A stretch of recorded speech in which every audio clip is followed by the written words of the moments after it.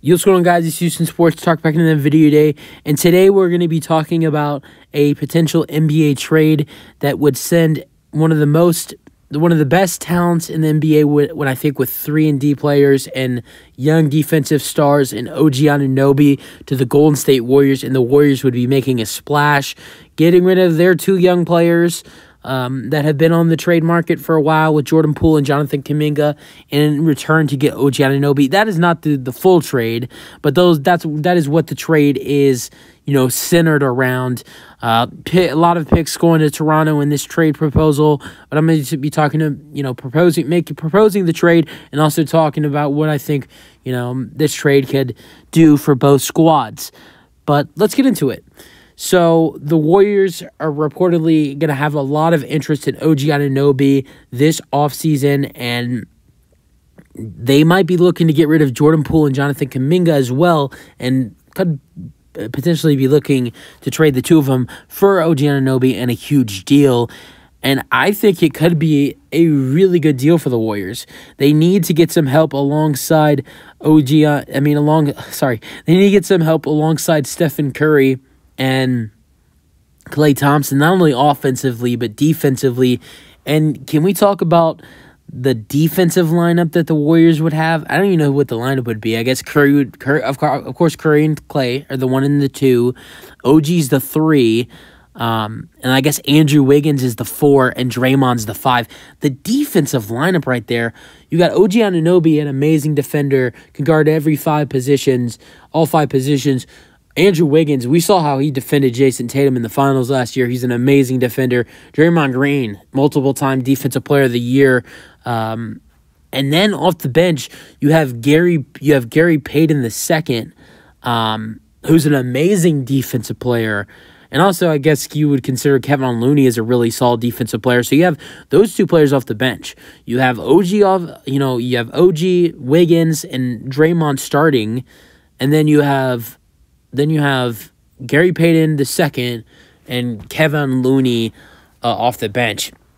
The Warriors' defense with those 5 guys I just mentioned, 3 starters, 2 off the bench, the Warriors would have a pretty scary defense to face for opposing NBA offenses. Let's get into I'm going to get more into it, but let's get into what the trade would look like for the Warriors and the Raptors. So the Warriors would not only receive OG Anunoby, but they would also receive 2 other players. So since the Warriors were kind of stupid and paid Jordan Poole $28 million a year for a 4-year contract, and Kuminga also has $6 million, OG Anunoby's $18 million salary-wise, would not be able to cut it. So the Raptors would send Thaddeus Young and OG Anunoby to the Golden State Warriors, and also DJ Wilson, he doesn't really matter in this trade. He's just a contract filler. So is kind of Thaddeus Young, but I also think there is a potential chance the Warriors could keep Thaddeus Young, which at that point I think the Warriors would probably keep Thaddeus Young, and play him off the bench. So I honestly think the Warriors would keep him.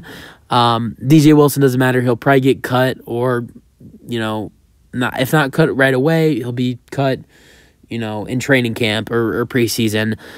He's a solid player, but he's just a contract filler. And then the Raptors, what they would be receiving: Jordan Poole and Jonathan Kuminga and Moses Moody go to the Toronto Raptors in this trade. And then the Warriors give them 4 picks as well. Their 2023 first-round pick, which is the 19th overall pick in this year's draft. And then 2 first-round picks, where I think these are 2 really solid first-round picks. If the Warriors, if Curry as a 38 and 37-year-old is, not as productive as I know this might sound stupid, but Curry could be a different player in 3 years. I think he'll still be an elite superstar, but look how LeBron's done at 38 years old compared to what he was at 35. 2020, LeBron was LeBron's still a really good player. He scored 40 tonight in game 4, but I think LeBron has, compared to 3 years ago, I think LeBron was a way better player. He was younger. He was more athletic, I think. He was a better shooter. Right? Yes, he kind of shot the ball good tonight in Game 4, but I think LeBron was a way better shooter 3 years ago than he is now. I'm not saying Curry's going to get worse at shooting or athleticism, but I think there is a chance, when 3 years, that's, to 38 years old, there is a chance Curry, starts to age a little bit. And with Clay's injuries, who knows if he'll be playing in 3 years. I mean, I would think Clay's still playing in 3 years. Who knows if that's for the Warriors? Who knows if he's still playing that well with some of the injuries he's had in the last 3 years or last 4 years. So I think there's those first-round picks in 2025 and 2026, which I do have the Raptors receiving in this trade, could be some solid picks if the Warriors kind of fall apart. Because OG Anunoby, you're only guaranteeing him for 2 years because he's on a 2-year contract, although I do think the Warriors would be able to re-sign him. But Jordan Poole, Jonathan Kuminga, Poole's locked up for 4 years, Kuminga's locked up for 2, and then the Raptors get a 2025 first-round pick, which is top 3 protected, and a 2026 first-round pick, which is top 3 protected. I think it has to be protected at a point, just, looking at maybe the Warriors are not the same Warriors they are now with Curry and Clay. I don't know what Clay would. I know Curry would be 38 in 2026, but I don't know what Clay would be. I think Clay's younger than Curry. I think Clay would be 34, 35, and I could be wrong on this, but I think Clay would be 34, 35 in 2026. I'm not sure on that. So the Raptors would get Jordan Poole, Jonathan Kuminga, 2026 and 2025 and 2026 first-round picks, and then 2023 first-round pick, which is the 19th overall pick. And then also the Warriors would give them a 2025 second-round pick, which is via Charlotte, which could be a decent second-round pick. So they get a second, 3 firsts, which one is the 19th overall pick, Jordan Poole, Jonathan Kuminga, and then the Warriors get young Anunoby and DJ Wilson. I don't know how fans are going to react to this trade. I've done a lot of OG Anunoby videos, and almost all the comments have been, it's not enough. But I think this trade is it's enough. The Raptors are looking for good players in return for OG Anunoby. They're looking for in the area of 2 to 3 first-round picks. Both apply here. Jonathan Kuminga is a young star, and I think if he gets minutes on the Raptors, if he's a starter, I think Jonathan Kuminga is going to go full stars here. Then Jordan Poole. I know people talk about his playoff struggles, but Jordan Poole was amazing in the regular season. And we're talking about Jordan Poole being a starter for the Raptors here. Compared to that's something I think Jordan Poole would be really solid. This is not a Raptors team that is competing for championships. This is a Raptors team that's probably highest ceiling is the play-in tournament. If OG Anunoby is away from the team, and assuming they're going to probably trade Pascal as well, lose Fred VanVleet in free agency, the high ceiling is the play-in tournament, and the low is one of the top 3 worst teams in the Eastern Conference. So I think Jordan Poole on a team that is the 13 to 9 seed in the Eastern Conference in that area, I think Jordan's going to be a really good player during the regular season. And the stress kind of goes off his shoulders. And Jordan Poole is actually a really good regular season player. But the question is, when at some point the Raptors are going to get, to the point where they're back in it. I don't think this is a long-term rebuild. I think this is a short-term rebuild because if you look at some of the pieces the Raptors have, they have Scotty Barnes, a young talent. They had trade pieces like OG Anunoby, and that will have multiple trade pieces. OG Anunoby is a trade piece, as well as Pascal Siakam. They have the 13th overall pick, which I could see them potentially trying to trade up or maybe move that 13th overall pick. They have, as well as, I guess in this case, if this trade doesn't happen, I guess Thaddeus Young is a trade piece. I could see someone maybe trying to make a move for Thaddeus Young. You're not going to get a lot back for him, but I guess he is a trade piece at that point. They could get some, if Fred VanVleet decides to go to the Suns or the Magic, there could be a sign and trade. So there is a chance they could get something back for Fred VanVleet. So the Raptors have a lot of trade pieces this summer. So I think if they make the right pieces, make the right moves, I think this is a 2 to 3 year, maybe a 2-year rebuild. Tops 2 years. Honestly, I think it's a 1 year to 2 year rebuild for the Raptors with all their trade assets and all the things they can get back for their good players. So, and then the young talent they have, I don't think this is a long rebuild at all for the Toronto Raptors. And yeah, I think it's a solid trade. You move on for Anunoby, you get some really good first.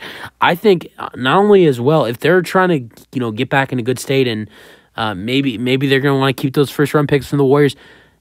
Those first round picks from the Warriors could be very valuable.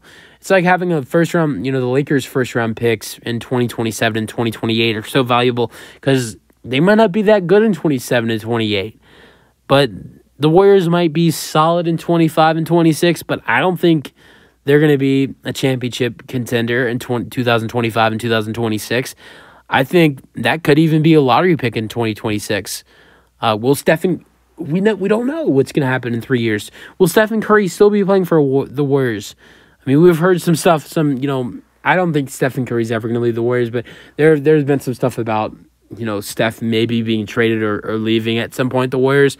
So we don't know what's going to happen with the Warriors in 3 years, 4 years, or whatever. 3 years, four seasons. We don't know what's going to happen.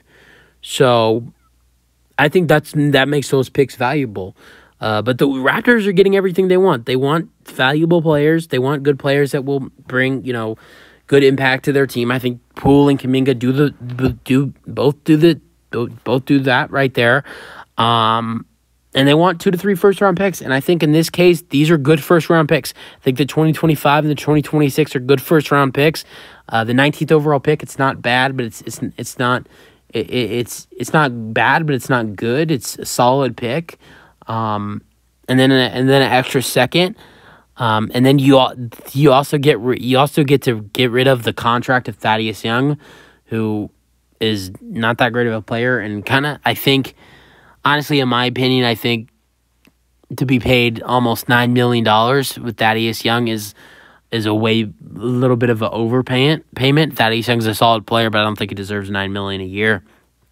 So for the Warriors to take that problem over the Raptors' hands, the Raptors also get Jordan Poole and Jonathan Kuminga, and their first round picks they want.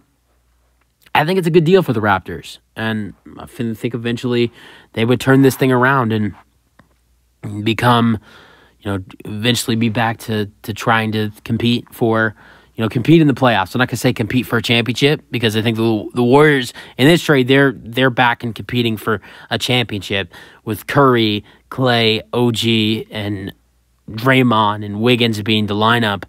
But I think the Raptors, give it a year or two and, get some good stuff back for Pascal Siakam and OG Anunoby, and maybe even flip some of that stuff, and you could build a solid roster around Scotty Barnes and Jordan Poole and Jonathan Kuminga and whatever you get back for Pascal Siakam.